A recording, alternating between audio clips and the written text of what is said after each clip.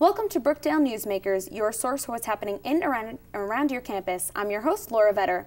The Brookdale Big Band is celebrating their 30th year of performing the best of jazz and swing. With me today is Joe Accurso, the professor of music here at Brookdale and also the founder and leader of the band. Talk more about their upcoming performance in April. Welcome to the program. Thank you. So let me congratulate you first on 3 decades of successful music. It's such an accomplishment. So tell us a little bit about the history of the big band.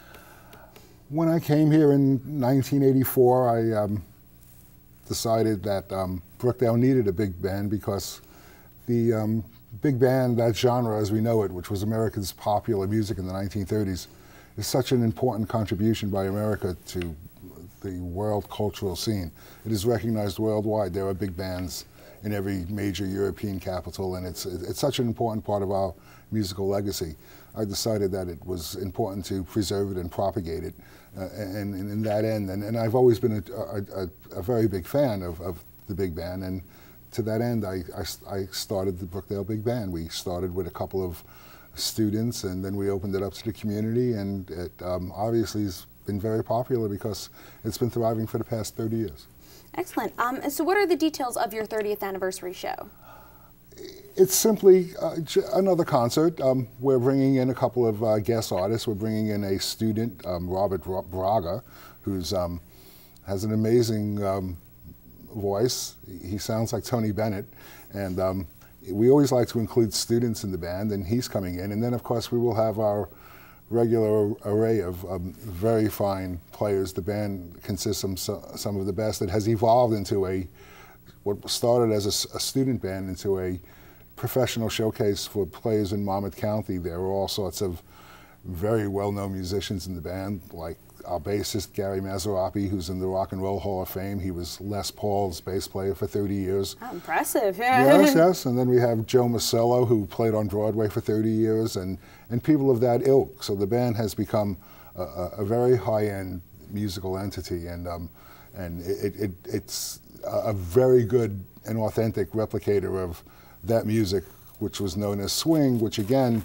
was America's popular music in the 1930s. It started early 1930s with Duke Ellington and Count Basie, and continued right up until about the end of the Second World War. And during that period, of course,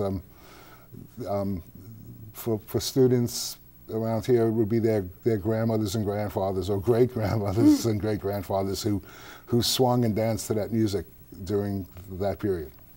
And what are the ticket and date details for the show? The concert's on April 23rd at 8 o'clock. It's in the Brookdale PAC. And tickets are available through the box office. You could just go to the Brookdale website and go to the box office, and you could find out information there. And there are tickets available for general public, generic students, Brookdale students, and seniors, and they're priced accordingly. And what are some of the selections that you'll be performing this year at the show?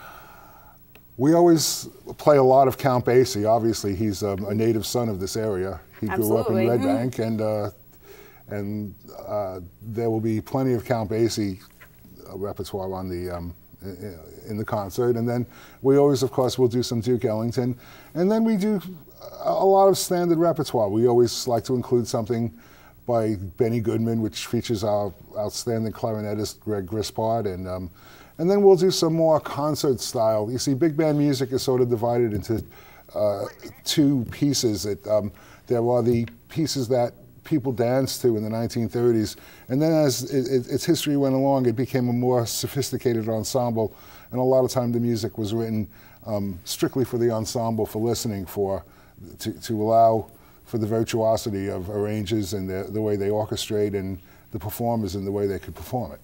Some of the later big bands, like the Stan Kenton Band and the Thad Jones Mel Lewis Band, they were not dance bands. They were performing bands. It was their hope that big band music could evolve into its own genre of concert music.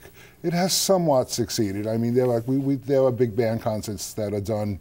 Very few people do big band concerts anymore for dancing, unless the crowd is, the median age of the crowd is 85, because those are the people who dance to that stuff. But there are several concerts here and there, and especially so in Europe, where this stuff is really appreciated, where because they have their own musical legacy and they're locked into Beethoven and Mozart, they could appreciate this genre and the specifics of it. And in countries like England, France, and Germany, this music is still very, in the Scandinavian countries, it's still very much active. More so, unfortunately, than in this country where it was, where it originated. Well, I hope you break a leg at the show, and thank you so much for coming on and telling us about your program.